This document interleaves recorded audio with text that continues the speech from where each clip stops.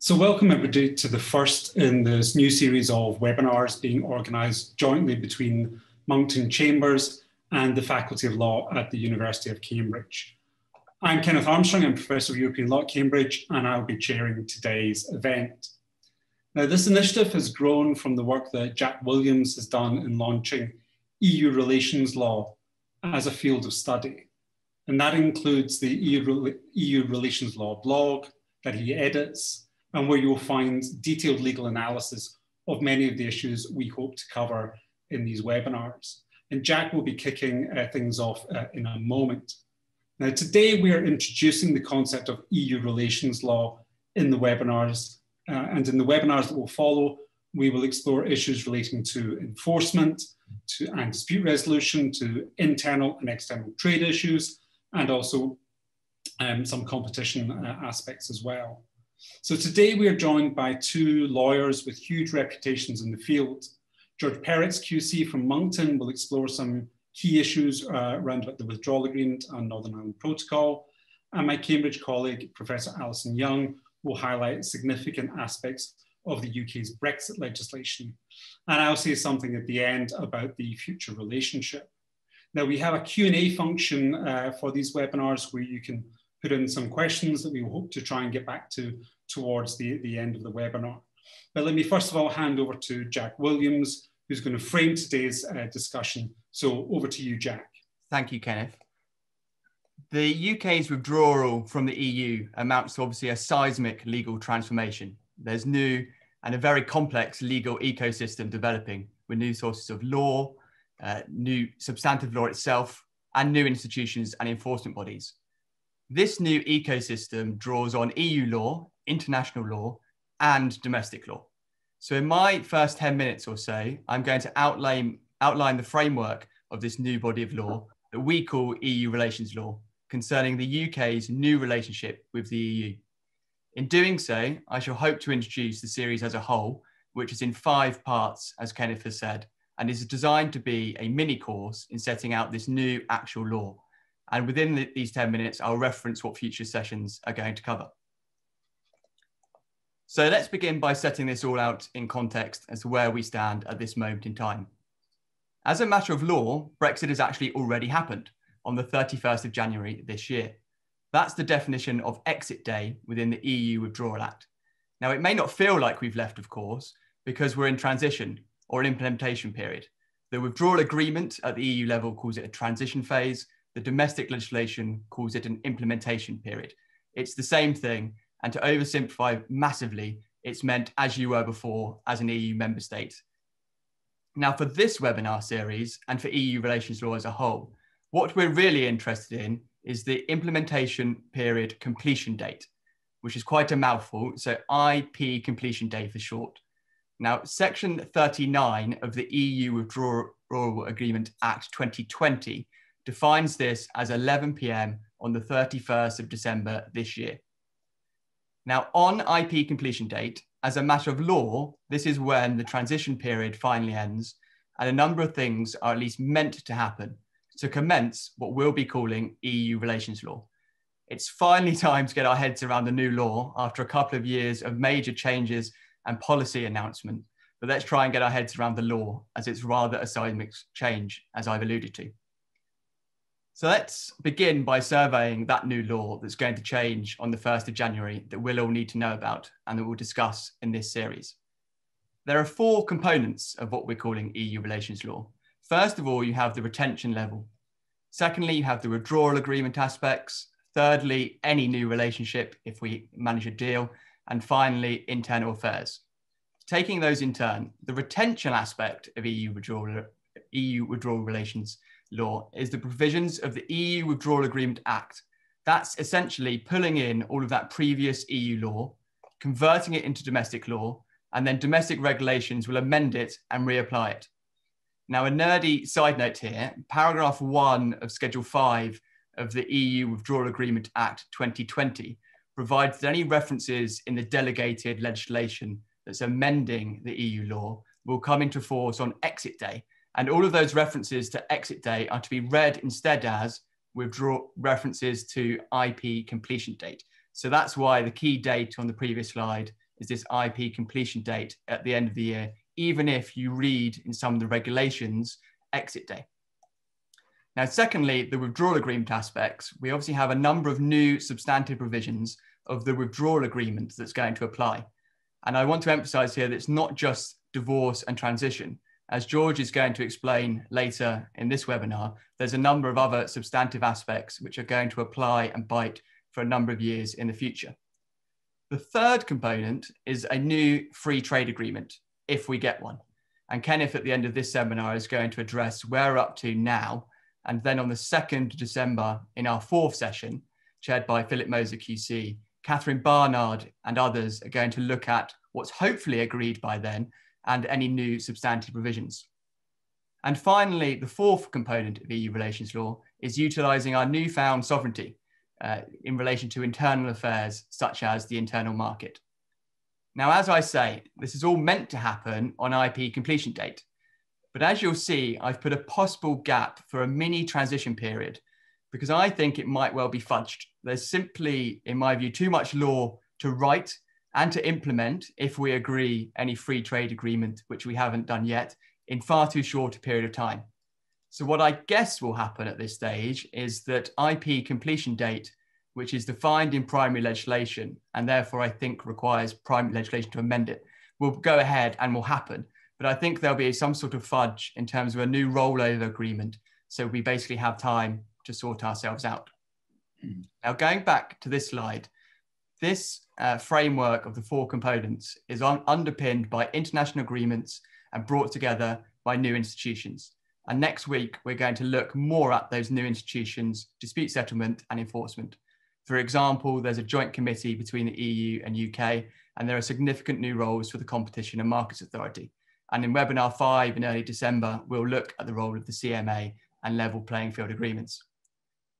Now, taking each of those four components in turn, it's really important to know which you're looking at, what you're trying to achieve, and what the ultimate source of law is. Now, that's because there are two levels. There's the international law level and the domestic law level. So firstly, you have to look at what is the substantive law at the international level, and then secondly, how it's incorporated into domestic law. So if we start with the retention aspect, as I say, this is the substantive provisions of old EU law that's going to apply to us as it did to us when we were a member state, and we're simply copying it across into domestic law so that essentially in all the myriad areas of EU law that regulated us for the past 40 odd years, we essentially copy that into domestic law and tweak it. Now, starting at the international level, you have to work out what's the EU law that you're trying to apply. Now here, sections 2 to 4 of the 2018 EU Withdrawal Act tell us that it's a snapshot of EU law as it existed immediately prior to IPC Day. So it's not just all EU law going forward. Then to domestic law, you broadly have the 2018 Act, which brings all this law into UK law and calls it retained EU law. And Alison in this seminar is going to walk us through the complexity of what different types of EU retained law there actually are. And next week, we'll have a session on retained case law. But there's also a third level at the domestic stage in that you have a myriad of domestic regulations which amend and correct alleged deficiencies. Now, supposedly, this is the idea of tweaking phrases in EU legislation, such as EU and the internal market, and making them apply at the domestic level. But I have a sneaky suspicion quite a lot of policy choices and substantive changes are being made too. Now, at the end of the day, post-IPC Day, so the implementation completion date, this isn't any more EU law. I've seen a number of people suggest that we can simply call the new area of law as EU law in the UK. But for three reasons, that's not really what's happening. Firstly, it's only a snapshot of EU law as it was immediately before the end of the transition period. Secondly, and as Alison will explain, this new law, the retained law, has different effects in terms of the implications. So supremacy, questions of validity, and remedies all alter from what it would have been the case if it was just EU law. For example, no Frankovich damages claims. And thirdly, a lot of this law is going to change in substance. As I've already said, a number of the Brexit SIs, the statutory instruments and regulations, are going to apply from the 1st of January next year. And it's going to alter a lot of that law. But over time, the UK is going to exercise its sovereignty and alter a lot of the substance of that law as well. So I think as students, academics, and practitioners, we're going to reconceptualize and remarket this as a distinct area of law separate from EU law proper, their internal markets, and instead look at our new relationship with the EU, i.e. EU relations law. Now, the second component of this is the withdrawal agreement aspects. EU relations law is not just retained EU law. There are new substantive provisions that we have from the withdrawal agreement and the Northern Ireland Protocol. Now, I note at this stage, you can't just look at the withdrawal agreement itself, because there's been at least one joint committee decision, number 1 on the 12th of June 2020, that amended the withdrawal agreement. There are a number of small deficiencies, and that's altered some substantive provisions in the agreement. So at the international level, you have to look at a number of different sources. And as I've emphasized, and George is going to elaborate on, it's not just about the divorce and transition arrangements, but there are a number of substantive provisions that apply for years to come. And of course, there's dispute settlement at the international level too, that we're going to look at in depth next week. The EU is already suing or threatening to sue the UK. And at the domestic level, this is implemented by the EU Withdrawal Agreement Act, the EU WA. And you really do want to cry by the end of reading this, because not only does it introduce new substantive provisions itself, but it also amends the 2018 Act. And Alison is going to talk us through how those two acts together bring in these new sources of law from the withdrawal agreement and the old EU law. And again, I flag that there is a considerable amount of delegated powers for delegated legislation for ministers to be changing the law substantively and implementing all of these arrangements via secondary legislation. And I'm going to touch upon the difficulties with that later. And thirdly, I can take this briefly, because what's going to happen is essentially a parallel for the third source of law, hopefully a free trade agreement. And Catherine Barnard is going to explore that in December, the substantive provisions, if and when we get one. We thought it'd be far too premature now when we were organising this back in July, and thankfully we've been proved right. But also in Seminar 4, we're going to look at how Parliament implements free trade agreements. And Jerry Ficena, QC of Monckton, is going to talk about how at the domestic level, that new free trade agreement, if there is one, is implemented. Now, I pause there at this stage because you'll notice for all three of these vertical levels, so all three sources, there's a whole lot of delegated secondary legislation. Now, from a constitutional perspective, this is deeply worrying. You've got a number of Henry VIII powers, i.e. ministers by statutory instruments or secondary legislation, having the powers to override primary legislation and make a whole heap of new substantive law. But I actually think we should start calling most of these King Charles I powers, because they're really Henry VIII powers on steroids. And as we've seen in the Internal Market Bill, at least, not only are they Henry VIII powers enabling ministers to change the law, but they then oust or potentially oust judicial review or any scrutiny of this ministerial law. So I think we should start thinking about them as King Charles I powers. Now, I say proceed with caution when you're looking at that bottom level of the domestic regulations, because what's happening is there are three sorts of regulations. First of all, you have the deficiency correction ones, the ones that amend the retained EU law on day one in our new world, so the 1st of January, and they change references to EU law. Now, these, as they've been published, were originally designed for a complete no deal. And at the time many of them were made, that was prior to the withdrawal agreement. So then what's happened is you have to look at number twos. You have to look at regulations which amend the number one regulations, because what's happened is there have been a number of amendments to bring in the withdrawal agreement changes and make amendments in light of the withdrawal agreement. So I guess there's then going to be a third level of a third regulation changing the previous two, if and when there's a free trade agreement, to bring in that level of international law into domestic law too. And there's a case study for the competition law SIs, which I thought really demonstrated and brought this to life. You had the number one amendments back in 2019, which brought into effect the different treaty articles. But then there was a second regulation which amended the first one, because there were a number of gaps which it had to correct and fill in. And then last week, there was another one which brought into effect new functions for the CMA in light of the withdrawal agreement functions. And so I assume there'll be a further one. Now, moving on quickly, the final strand of EU relations law is the internal affairs. There's nothing at the international law per se, but of course, you're going to have to look at what we've actually signed up to, cough unless you want to allow specific and limited breaches these days. Now, a good example is data protection, because we may well have our own data protection law, but we'll want an adequacy decision from the EU so that we can transfer data. So you've got to look at what we've signed up to before you can say what we can regulate at domestic law. And you'll see from the list there's a huge amount of acts and domestic law which need passing.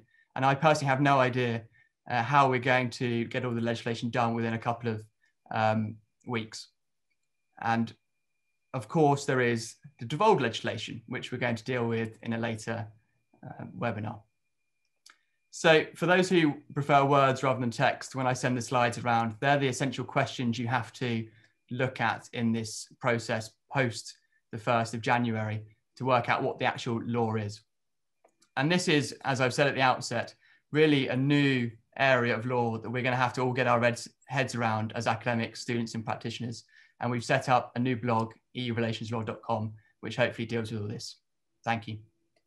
Thanks very much, Jack. Indeed, that was really, really helpful. So what we want to now try and do is explore some of those different strands in a little bit more detail.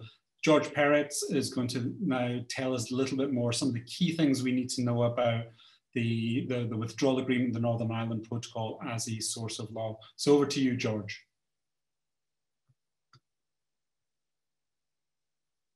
And George, you may need to unmute yourself. There we are. Right, I'm going to cover what the withdrawal agreement is, some questions about its status, its structure, how it fits into the legal orders of the UK and the EU, although Alison's going to talk more about how it fits into the UK structure, and then say something about the Northern Ireland Protocol. I'm not going to try and cover the citizens' rights provisions or the question in any detail. I just don't have time. And a dispute resolution is going to be dealt with next week, so I won't say anything about that. What is it? Well, most obviously, it's an international agreement, a treaty between the European Union and the UK. It's not technically subject to the Vienna Convention on the Law of Treaties because that convention doesn't apply to treaties with international entities that are not states, but it's well accepted by the European Court of Justice, a case called RACA, that most of the rules of the Vienna Convention are rules of customary international law that apply to treaties concluded by the EU.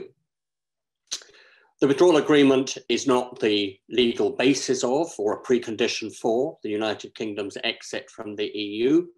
That happened automatically at the end of the Article 50 period as extended.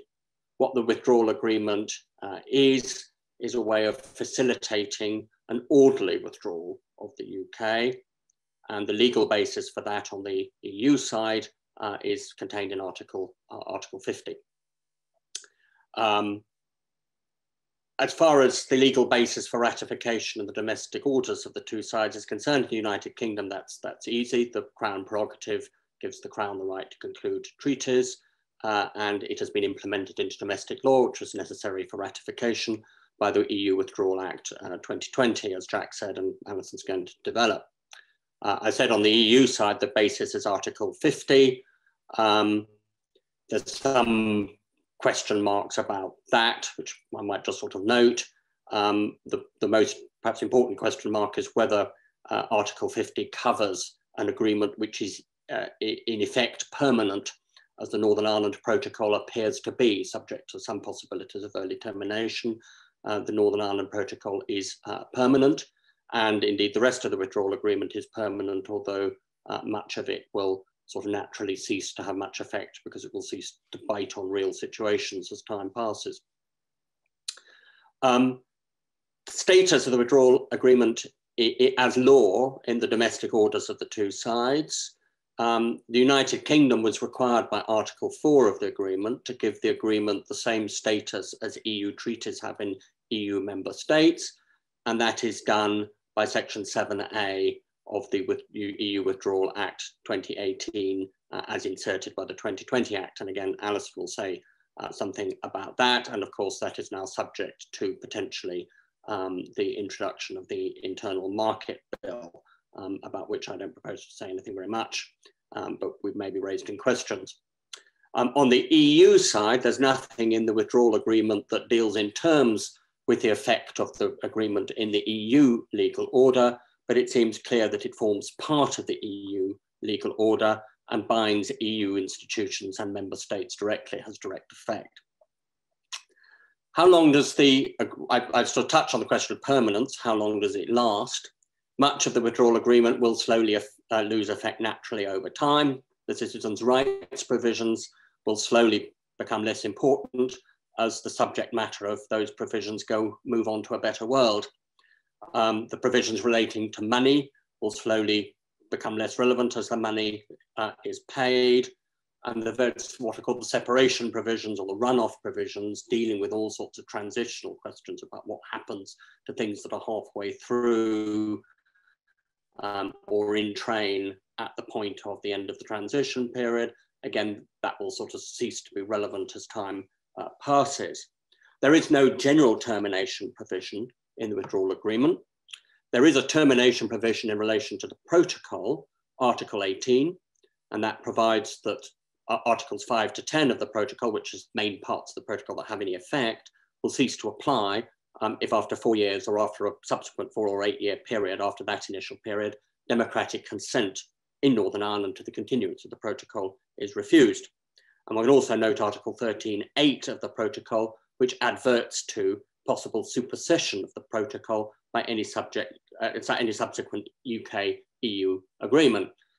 A clause one wonders why it's necessary, because it sort of goes without saying that a subsequent agreement between the parties could amend the protocol, but it was felt important, I think, to record that fairly sort of obvious proposition in a formal way.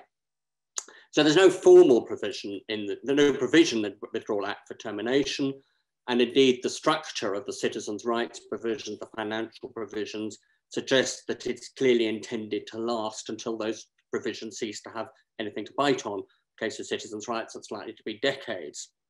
That all implies that there's no right to terminate under the Vienna Convention of the Law of Treaties, where a termination right would depend on showing that the parties intended there to be a right to terminate, or whether the treaty implies such a right. Very hard to read that into the withdrawal agreement. What other forms of termination might there be? There's been some discussion of the possibility of termination as a result of fundamental change in circumstances. That's Article 62 of the Vienna Convention. Difficulty with any such argument is that it's well established, for example, in the Nagy-Maros Dam case, that termination for fundamental change is an exceptional position and requires a very fundamental, complete change in the rights of obligations of the parties compared to what was foreseen. A very difficult threshold to overcome here.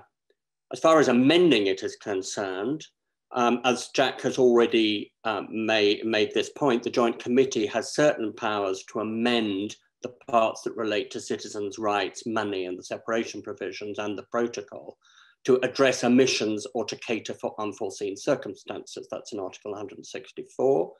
But that's a limited provision. It doesn't obviously allow any amendment to make major changes in the provisions of the treaty. That would require a separate agreement, and that would raise on the EU side a question of what the legal base of that separate agreement would be.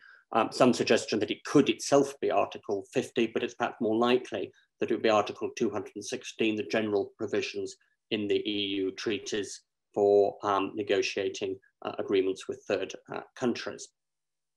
Right, basic structure of the agreement, and I'll deal with it very fast. Part one is general principles, and some points just to pick up there, which are important. One is that the agreement must be interpreted or applied in accordance with EU law as it stood on the end of transition, whenever it refers to EU law or to concepts of EU law. Now that raises various questions, and one question being discussed at the moment in connection with the Internal Market Bill is how one reads Article 5 of the protocol, which is a general obligation to refrain from taking measures that just jeopardize the objectives of the agreement. Now that language fairly closely mirrors the language of Article 4.3 of the TEU, and there's a lot of EU ECJ case law on that. But I think there's some argument as to whether one has to read Article 5 in the same way as one would read Article 4.3.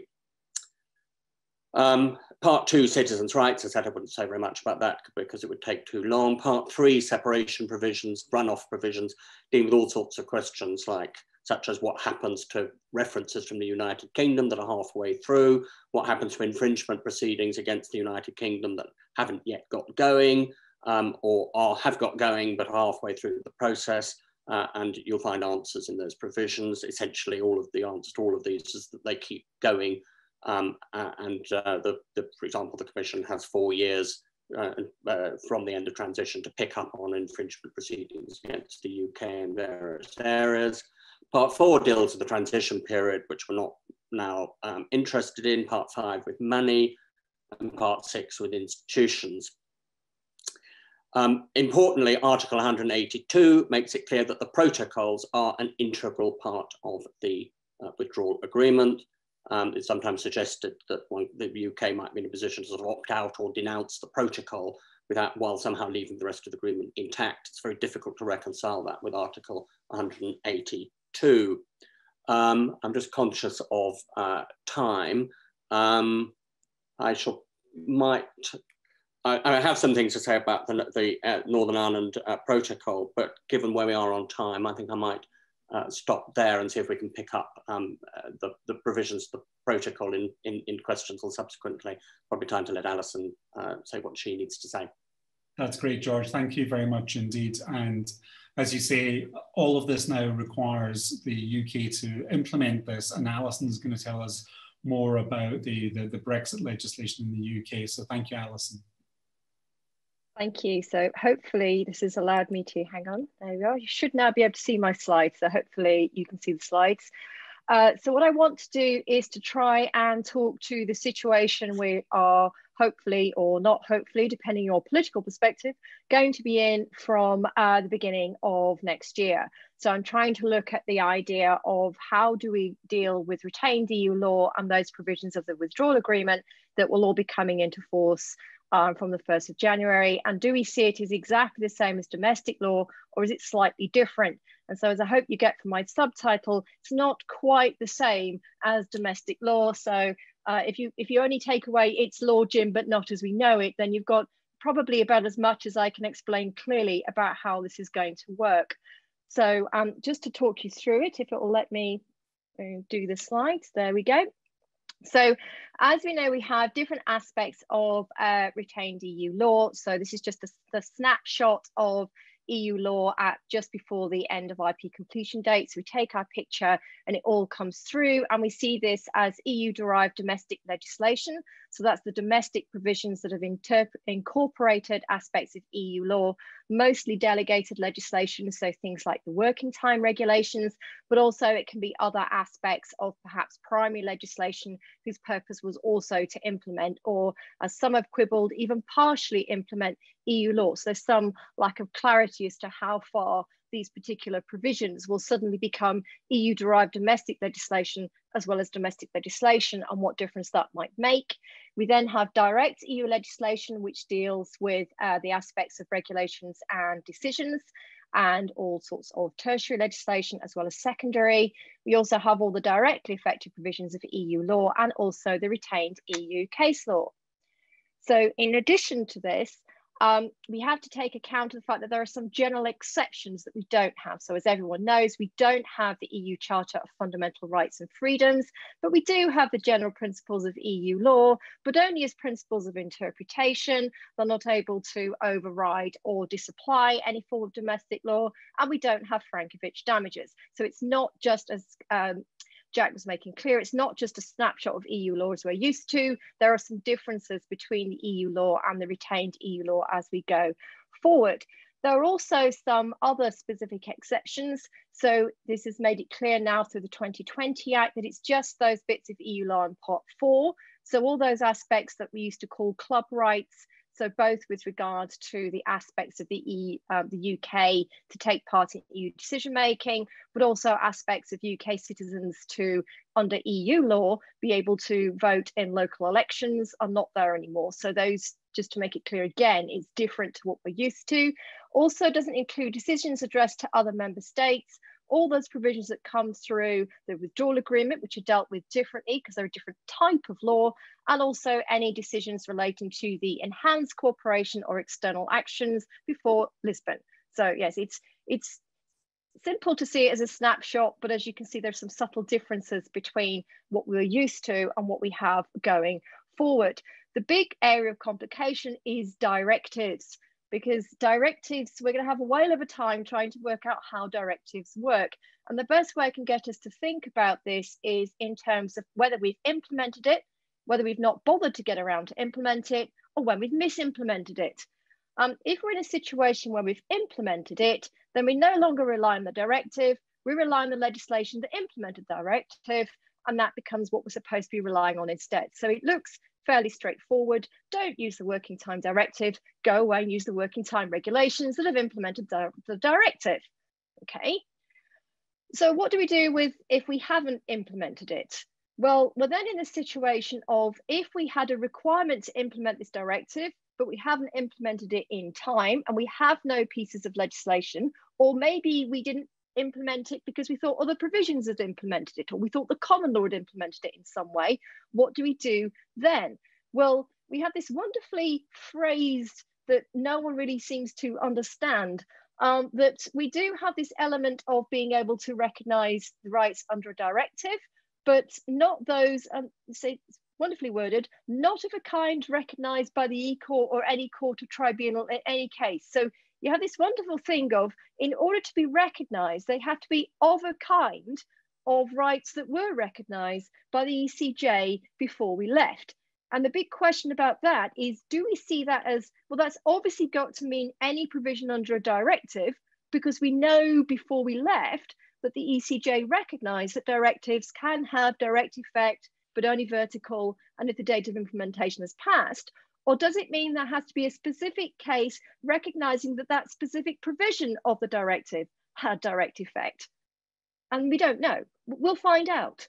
There are other quibbles as to whether this means rights in the sense of they were directives, we understand what directives are, and that's the kind of force they have, or are they now different because they're now coming in as a sort of separate element of this agreement later on? So we have to deal with them not as if they're directives, but if there's some kind of law that came in with the implementation agreements. So I think my basic answer to that is I think we'll probably end up with treat them as if they're directives, and if they've definitely been recognized as having direct effect beforehand, we're fine. If not, have fun arguing that we should recognize them as having direct effect, because of a kind means generic and not specific. But we'll find out as the case law goes forward. What do you do if you're dealing with misimplementation? I'll come to that when we talk about how we interpret things. So far, absolutely clear, and I don't understand why people are finding it complicated. If that wasn't bad enough, we also have the aspects of the withdrawal agreement provisions.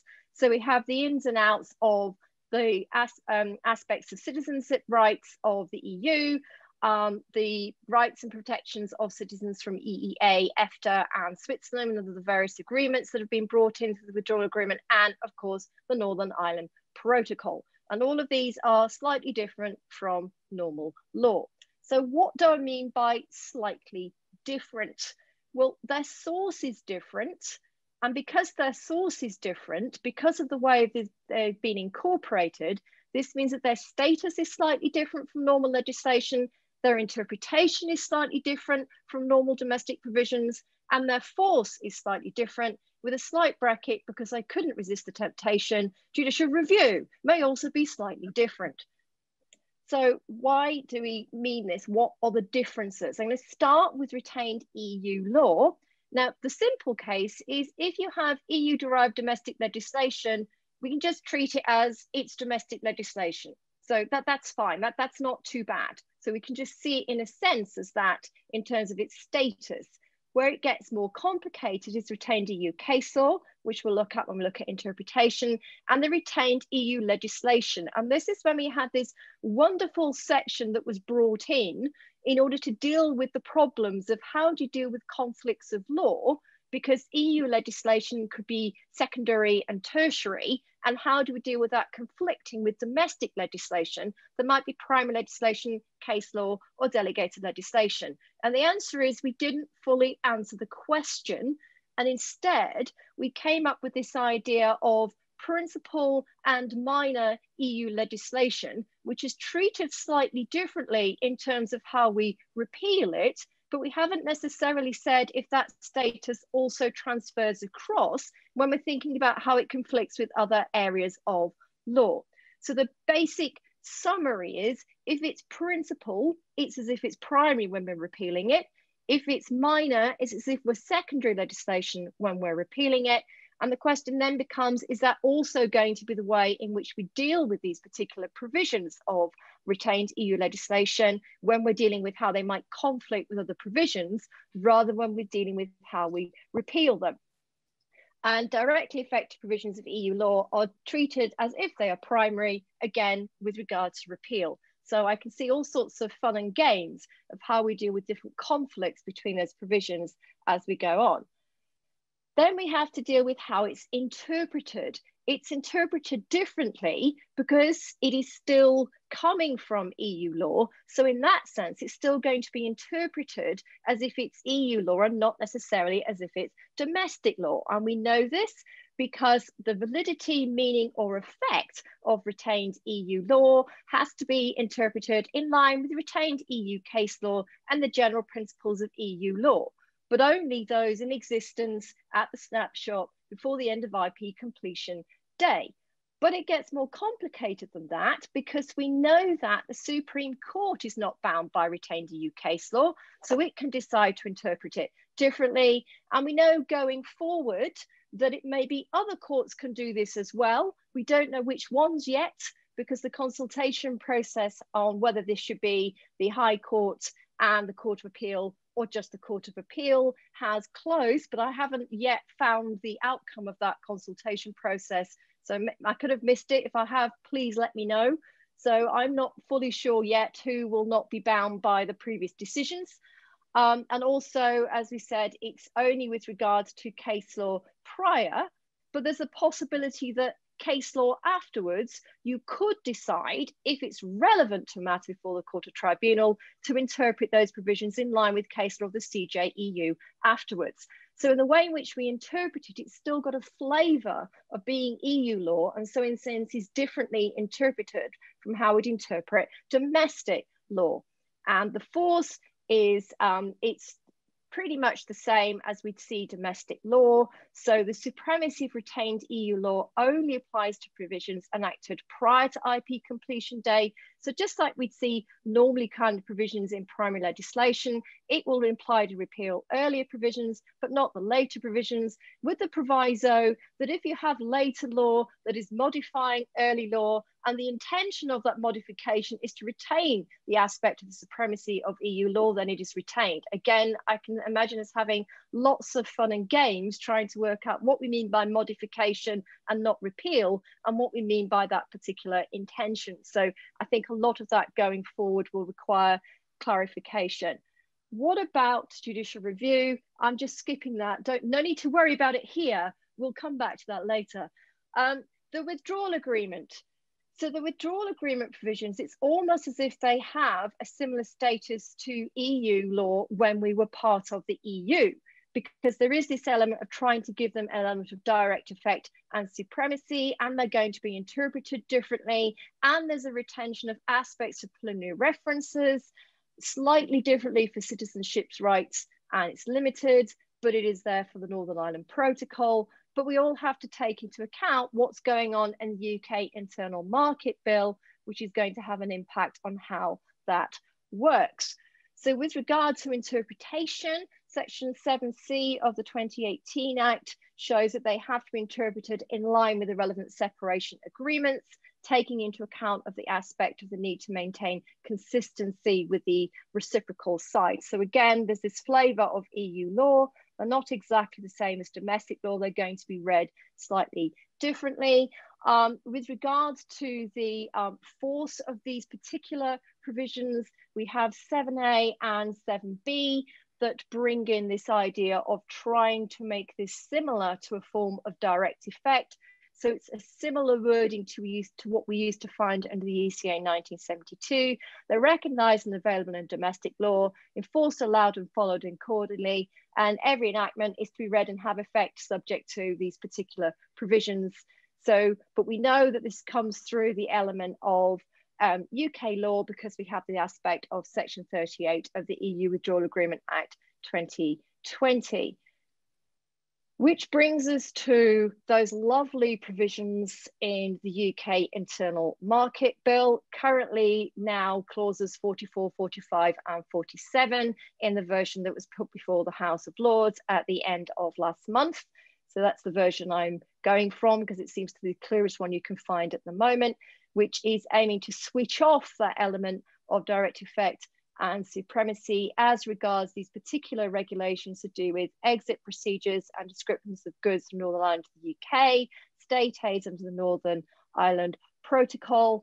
And we have this in tandem element of switching off judicial review, or at least with regard to their unlawfulness for transgressing relevant international and domestic law.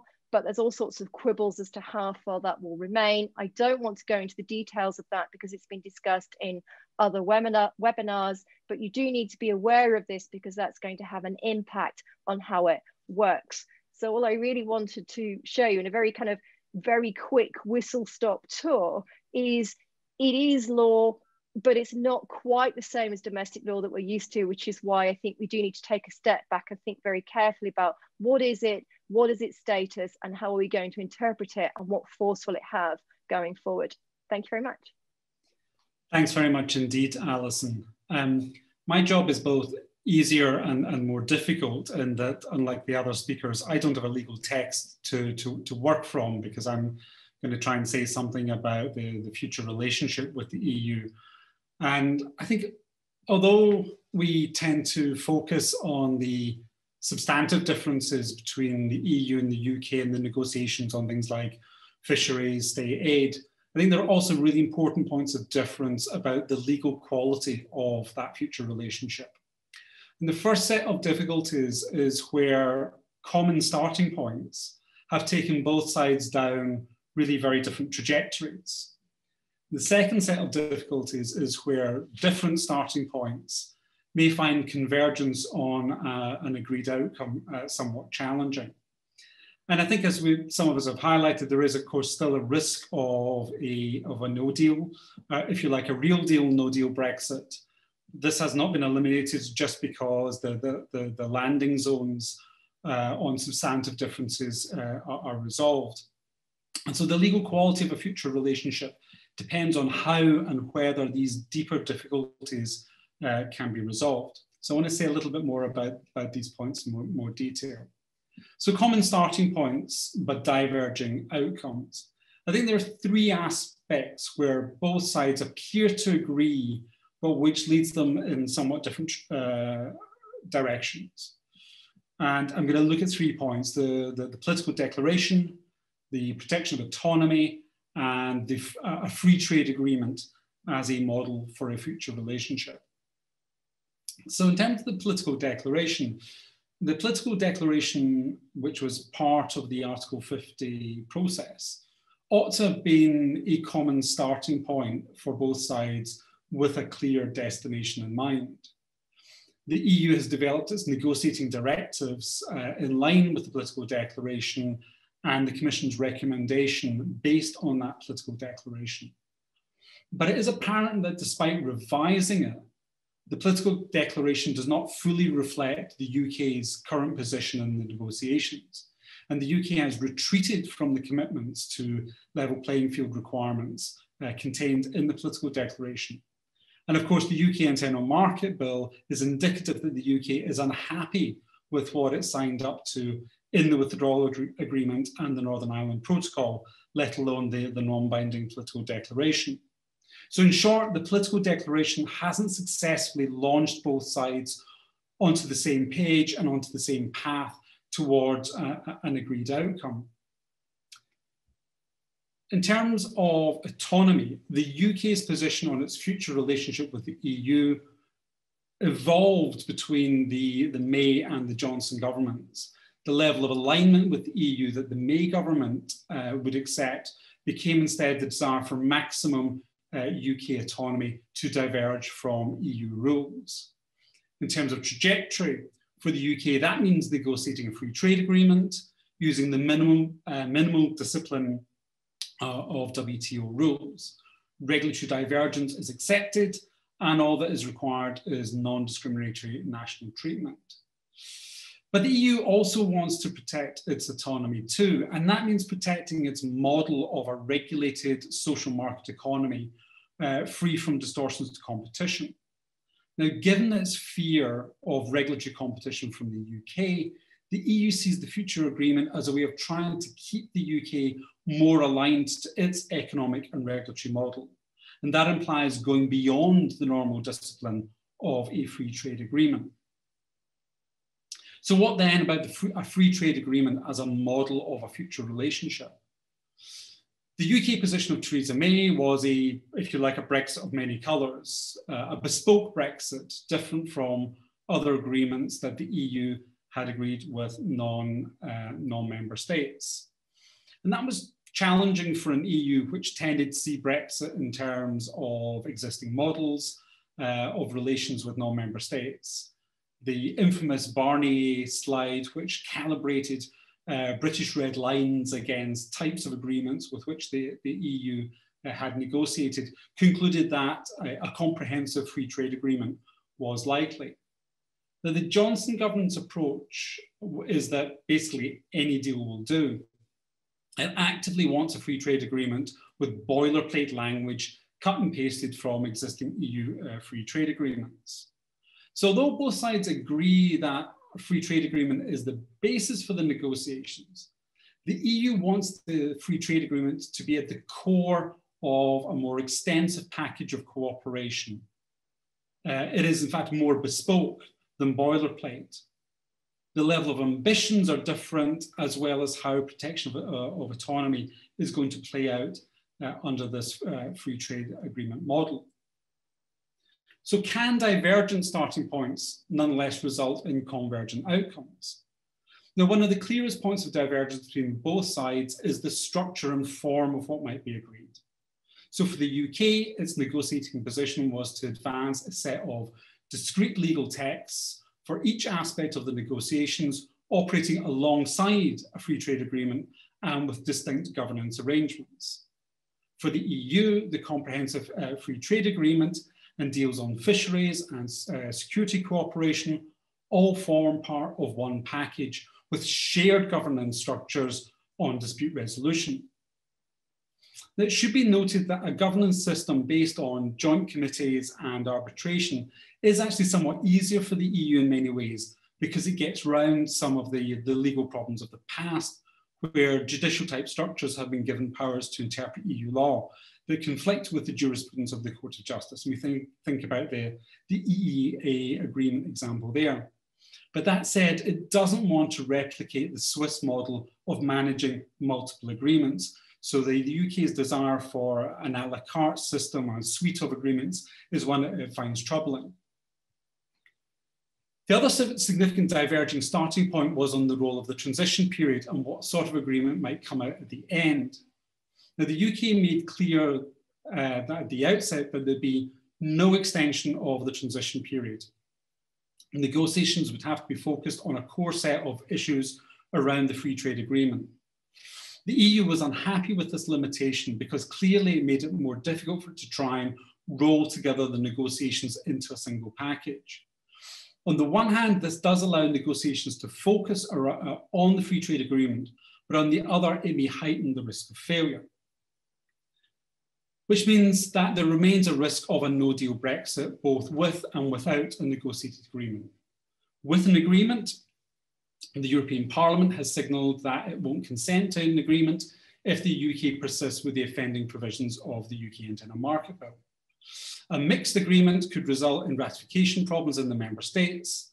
Now, that would delay certain aspects rather than result in a no deal. But it may be that talks just do not reach a conclusion by the end of the transition period.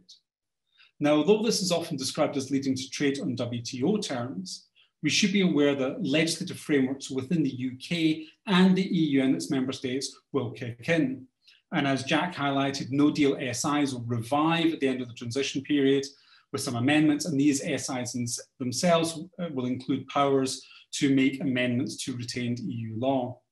Things are more difficult on the EU side. EU legislation allowing for third country cooperation is often dependent on being an implementation of a prior international agreement. So if there is no agreement, it makes it hard for those provisions to click in. So let me conclude. With the last round of formal negotiations now at an end, attention is focused on whether substantive agreement can be found. But the issues are not just about resolving substantive disagreements. The legal quality of that future relationship has been and remains an issue. A no-deal Brexit will throw us back onto a set of default legal instruments that include WTO rules, but importantly also internal legislation within the EU and the UK. And if there is a deal, that will also require domestic implementation legislation as well as the agreement itself. All of which underscores the point we're making about the need to pay attention to EU relations law as an entire ecosystem of multiple sources of law. Thank you very much. Thank you, Kenneth. I understand that we're now going to take a few questions that have been typed into the Q&A box. The first is from Richard Pike, who asks me and George about the fact that we both mentioned the scope to amend the withdrawal agreement, and there have already been some amendments by the Joint Committee. As a practical point, is there a consolidated version of the withdrawal agreement that includes all of the amendments that have been made? If not, where can one find the amendments agreed by the Joint Committee? Now, I'm not personally aware of a consolidated version. I suspect there may well be one on Eurolex, as George has suggested. What we're trying to do on the resources tab of the EU Relations Law.com website, without pushing it too hard, is to collate all of these together. So we have put those on, but I was astounded to find the Joint Committee decision was only published in the European publications, the official journal, and there wasn't a UK equivalent. So I think there is a bit of a rule of law problem going forward as to where is this all collated, this new Joint Committee stuff that's coming out. And currently it was only, we had to wait for an official publication in the EU official journal. So we'll do our best to collate it on the website. But unless anyone else has any bright ideas, that's all I've got on that one at the moment.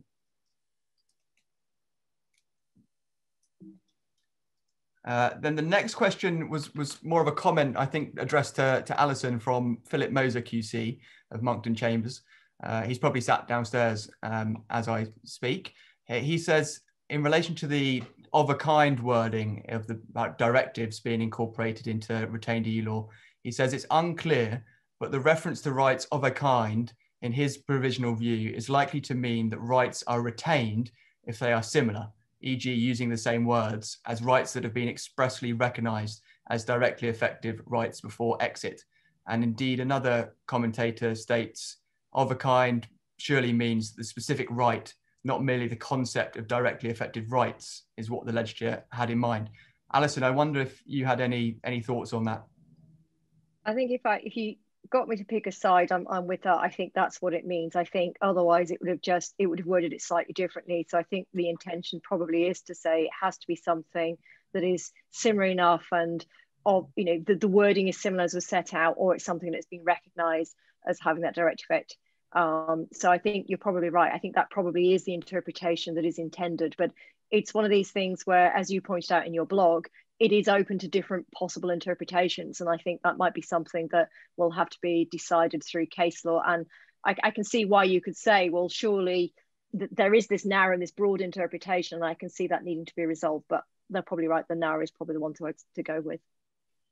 I think it'll be a fascinating one for courts because, as I've blogged previously, this of a kind wording has at least two different interpretations. It's either there has to be a case before exit day that the ECJ actually said that was a directly effective right in a directive, or it's of the conceptual type of question that it would have satisfied the concept of directly effective rights before. So what I think litigators listening to this need to think about is there an unimplemented directive provision that somebody wants to rely on? Because of course, as you said, Alison, if it's already been implemented in domestic law by a regulation, for example, that's fine. But the problem becomes is so many directive provisions are so obviously directly effective, and so they haven't been implemented, or no one's litigated it before, so there isn't a case in the ECJ before. So it'd be interesting to see if anyone could think of any particularly egregious examples of that. Jack, can I just put What's a very frequent case? Yeah, there's a very frequent case as well, is cases where the domestic implementation regulation doesn't actually implement the directive properly. That's probably actually a rather more common case than simple non-implementation, that it has been implemented, but implemented badly. And there, I think the position is that you would still be allowed to go to court and say, well, here is the directive, and do you please use this as a guide to interpretation of this provision? But of course, sometimes that requires interpretation of a sort that gets rather strained. Kenneth? George, just while you're on there, and maybe Jack can have a look through some of the other questions, see if there's anything else to pull out. But you, George, when you said there about the wording drawn from Article 4.3 of the Treaty on the European Union, or the sincere cooperation obligation, and its translation into the good faith obligation in Article 5 of the Withdrawal Agreement, do you want to just say a little bit more about what you think that relationship is? I don't have the text right in front of me, but my recollection is that the wording of Article 5 is pretty similar to the wording of Article 4.3 of the Treaty on the European Union. And of course, there's a lot of case law relying on that, explaining what it means. And you have cases where, I mean, very well-known cases like the old Buy Irish case and so on, where you have advertising campaigns, you have state aid cases involving statements by ministers that they will, of course, make sure that such and such a company doesn't go insolvent. And those are all held to be measures falling within Article 4.3 if necessary, well, or appropriate. I mean, the debate arises because of the discussion. I mean, I've been thinking about it a bit in relation to the discussion of whether the internal market bill is itself, even before it becomes law or before regulations are made under it, that actually carve back or actually remove the direct effect of the withdrawal agreement, contrary to Article 4, whether at this stage, whether as of now, there is an infringement. And of course, the EU says that there is. I think in order to make that the case that there's an infringement now, you have to rely on Article 5. I don't think you can just rely on Article 4 for that, because nothing has happened legally. There's no change. If you look up, if you ask the question, what is the law in the UK now? Of course, it doesn't include the bill.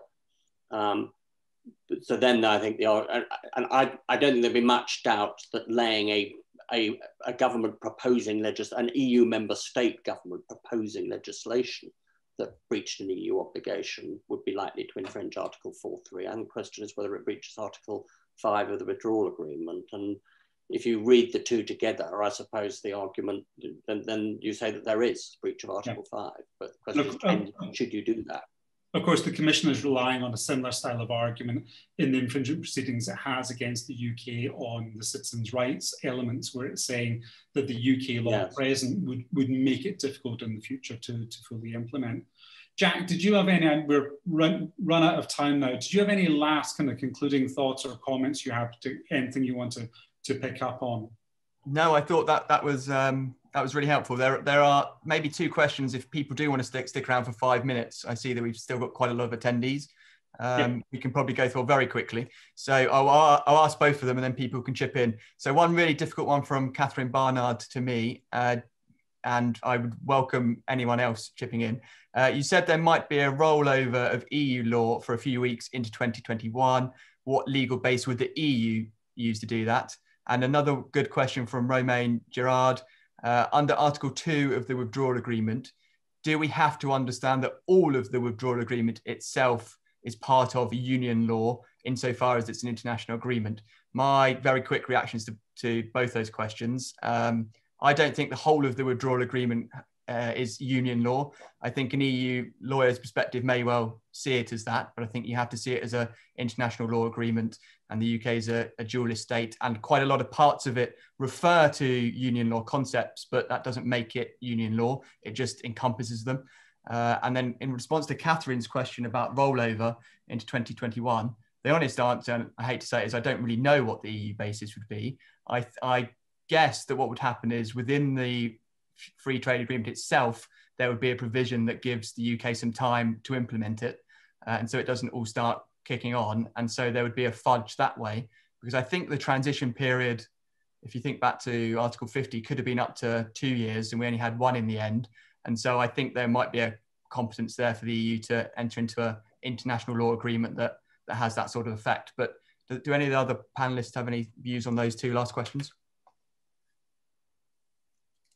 Just on the kind of the rollover bit, I mean, there always was a bit of an open question round about did Article 50 just end at the point at which the UK left? And I think many people took the view that it was, but I remember Derek Wyatt giving evidence to the Foreign Affairs Committee of the House of Commons, where he said, well, you know, there may still be life in the old dog yet. So I'm not sure if that in itself would be a basis, but I think, as you say, the withdrawal agreement, the FTA itself might find a way of creating some sort of internal transitional period of a particular legal quality. It may not be exactly the same in terms of the language of a rollover, but trying to achieve that end.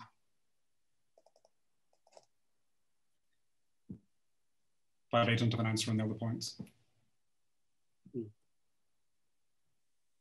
Okay, I think given the time that we've had on this, and given that these are issues we're going to explore in more depth as in the webinars as we advance, and today we really wanted to set the scene, identify the field of study that we are looking at, and next time we're going to look in more detail at some of the enforcement and dispute resolution mechanisms that pertain. So all I want to do today is, first of all, thank all the speakers for their participation today. I thought that was really excellent.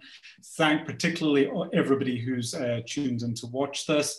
Obviously, there are a lot more questions are being asked than we can answer. We will try and get through things in due course over the course of the webinars, and through the EU Relations Law blog itself, where some of this will be explored in a bit more detail. But thank you very much for all your attendance today.